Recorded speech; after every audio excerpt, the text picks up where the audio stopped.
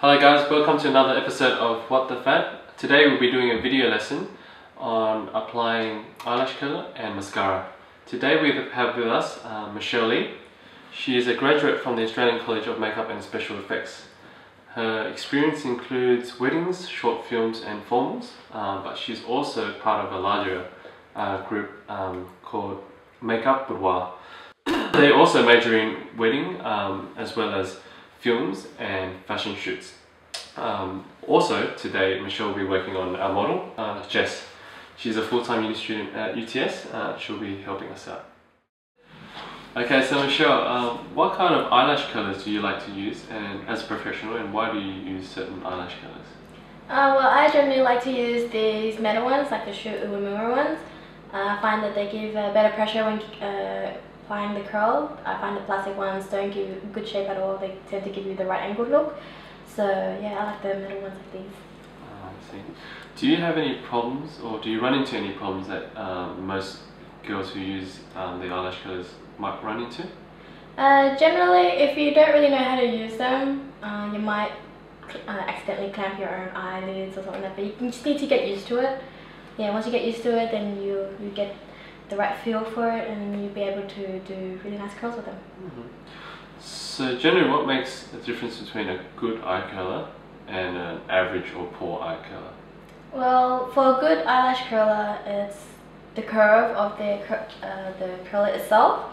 Like this one, the curl is very good for, say, Asian eyes. When you use them, it takes all the lashes in one go, whereas some you have to go from like inner, outer, and to the side. Yeah.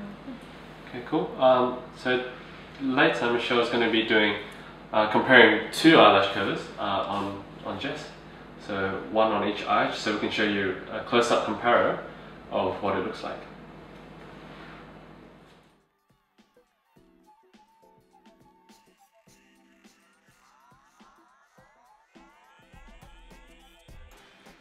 Okay, so I'll be demonstrating how to use two different eyelash curlers, one being with a rounded rubber tip and the other one being with a flat rubber tip.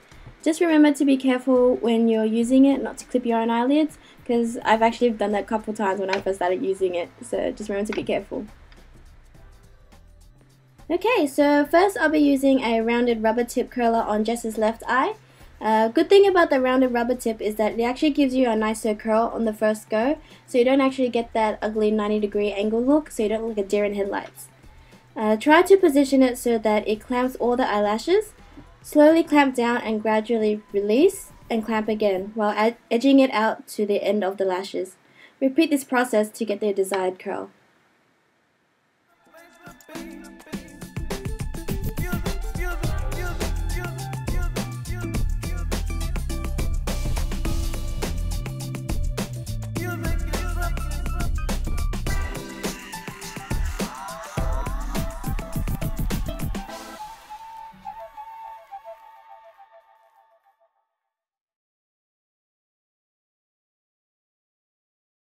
Okay, so now I'll be using the flat rubber tip curler on Jess's right eye.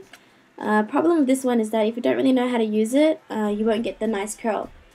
So on the first clamp, try not to put too much pressure on it, as if you clamp it down too hard, you'll get the 90-degree angle look. So remember to be careful, because as you can see in the video, I've accidentally clipped Jess's eyelids a couple times due to the shape of the curler.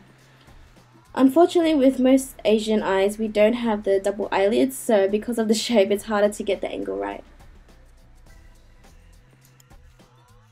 Okay, so as you can see in the video, the round rubber tip curler that was used on Jess's left eye gave Jess a nicer curl.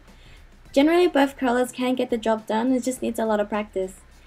If you're looking to buy a curler for the first time and are unsure on how to use it, I suggest buying one that has a rounded rubber tip, as it's easy to use for beginners. Just remember to look for the metal curlers, as I think the plastic ones don't ever work no matter how hard you try it. So yeah, happy practicing!